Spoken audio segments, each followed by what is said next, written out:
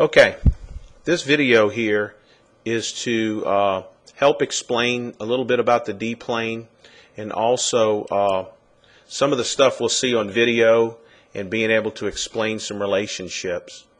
The first thing we have here is a video of Rob Noel hitting a golf shot, and you look at these videos and we see this all the time, sometimes with high handicap golfers, and our first gut reaction is to say, well, clearly he's over the top, he's swinging left, his path is going to the left of the hole. But those of us with TrackMan know not to assume that until we know something else. So we do now. I put his TrackMan numbers up, and yes, the base of his plane is 5.3 degrees to the left. So that red circle that we see on the screen is the plane of his swing and not necessarily the path. It is 5.3 degrees left, and that's why he has that over-the-top look.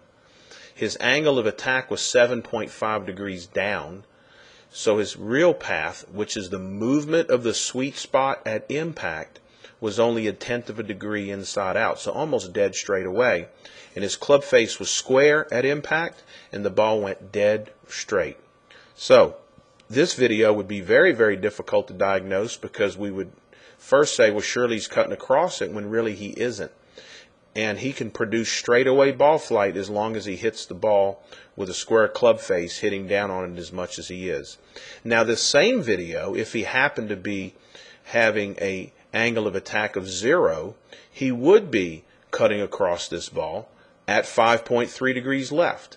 But he's not, because he's hitting down on it. The downward motion on the inclined plane can cancel out the outward to in motion of the plane itself, depending on how much each of those are. So it's a very important relationship to understand.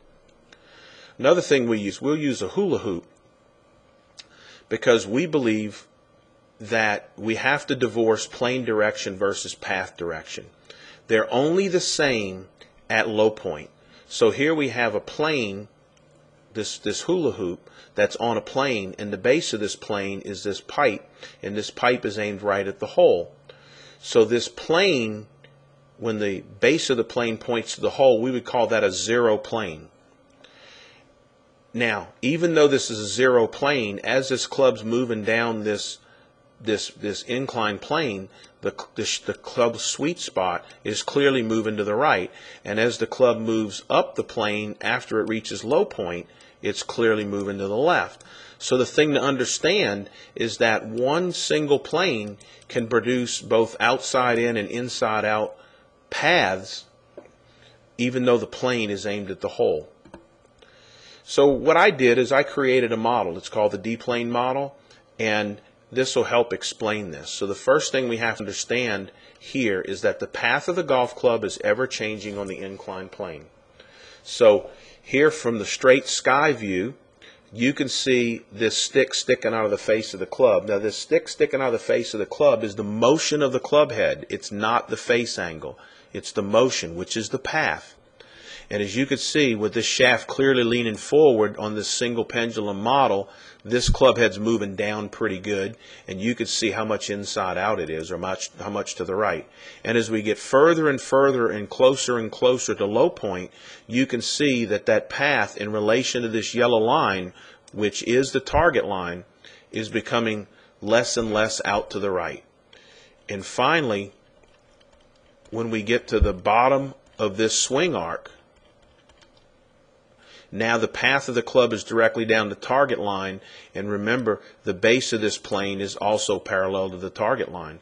So if we want a straightaway path, when the base of the plane is at the target line, we got to hit it at low point with a square club face to create a straight shot. And then after low point, as the shaft leans more and more backwards and the sweet spot moves more and more left, then the path goes left and more left. So then if the club face was square to the target, that would be a tilted D-plane and a fade. So the path of the golf club is ever changing on the inclined plane. And when do we need to know where the path is or what direction it's moving? Is at impact. So the plane that we're swinging it on is what we're going to see on video, but the path is determined where on that plane the ball is hit. The other thing to understand is that the angle of attack is ever changing on the inclined plane. So here this club is coming down towards low point, and you could see this same stick really hitting down, and that angle is changing all the time as this club nears its low point. Less and less down until finally there's your level angle of attack. Shaft straight up and down, angle of attack is 0. Now that's only on this single pendulum model. I know a golfer is a double pendulum model, so the shaft sometimes can be leaning backwards, forwards, or straight up and down to reach low point, and also for the club not to be hitting down or up. So that could be very tricky with a double pendulum model, but with this single pendulum D-plane model, it's not the same. Then once the club shaft starts leaning backwards, the angle of attack starts going up more and more. So it's ever changing. It's never the same. So if we move the ball position, that can change the angle of attack drastically for us. The other thing to understand is that as the plane angle changes, the path of the club changes if we're hitting down or up on it. So here's a situation here where the shaft is clearly leaning forward with a downward angle of attack, and what you can't see because we're videoing this from the sky is this plane angle is vertical to the ground, 90 degrees. So as you can see at that moment, the path of the golf club is parallel to the target line. But as we start shallowing the plane angle, going closer and closer to 45 degrees, you start to see a relationship that this line no longer is parallel to that white line, and it gets more and more inside out as that plane angle gets flatter and flatter. You can see that's even more inside out and so forth. Very important understanding is that the flatter the plane angle, the more hitting down or up affects the path. Very, very important thing. Since we don't hit the ball with a perfectly vertical plane angle, we have to take angle of attack into consideration. Now, the shot that Rob hit, the first one where he looked over the top, there's his plane. Sure enough, it is left. So the base of his plane is left, and that on video is going to look over the top. However, if he wants straightaway ball flight, he's got to find the point in time in that swing arc where the path is at the hole. So now here we are. The path is going right down the target line. The base of the plane is left. If he lines the face up at this very moment, straight at the hole, the vertical D-plane would produce straightaway ball flight. So there's again just shaft leaning forward, and there's the path going to the hole, and all he has to do is square the club face up and have a good impact point, and the ball goes dead straight. Very important relationships to understand. The next video we see, this is a video clearly looks inside out, but again, not so fast. Yes, the plane's base is aiming or pointing to the right of the target.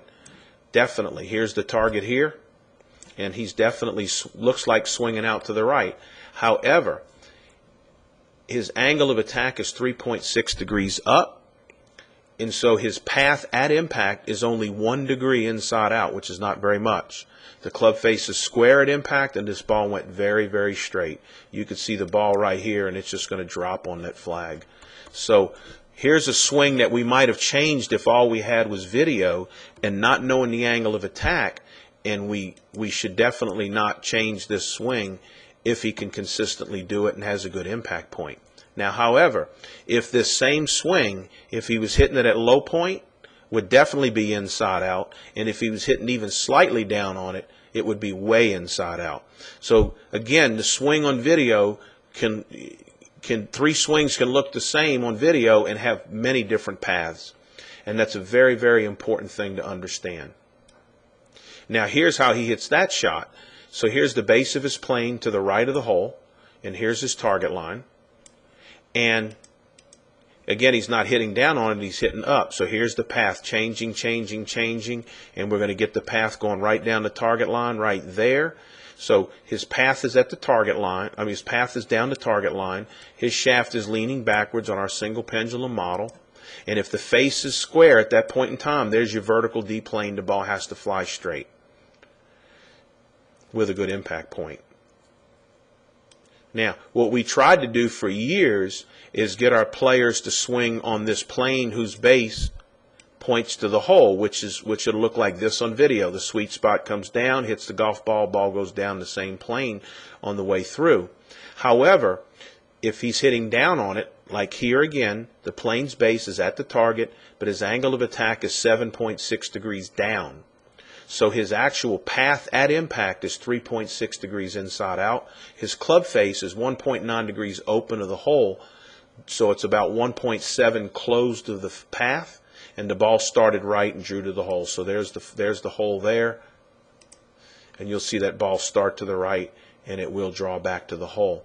So if you're going to have a person who looks like this on video and they hit down on it, they're going to have to draw the ball to get it to go to the hole. If they're hitting it at the bottom of their circle, they can hit a straightaway shot, not recommended with an iron. And if they're hitting it up with this kind of video where this plane looks down and through on the same plane, that's going to be slightly outside in. They're going to have to play a cut. So those are very important understandings about how the D-plane works, how the D-plane model works, and also too, if you've got any questions about the D-plane model, we do sell those, and which is one of the best ways to show your students how the D-plane works and the adjustments. You can contact me at James Leitz at pga.com is my email, and my telephone number is area code 985-290-8507. Again, let's have lawful golf, pay homage to the D-plane and the impact point, and the golf game will be yours. God bless.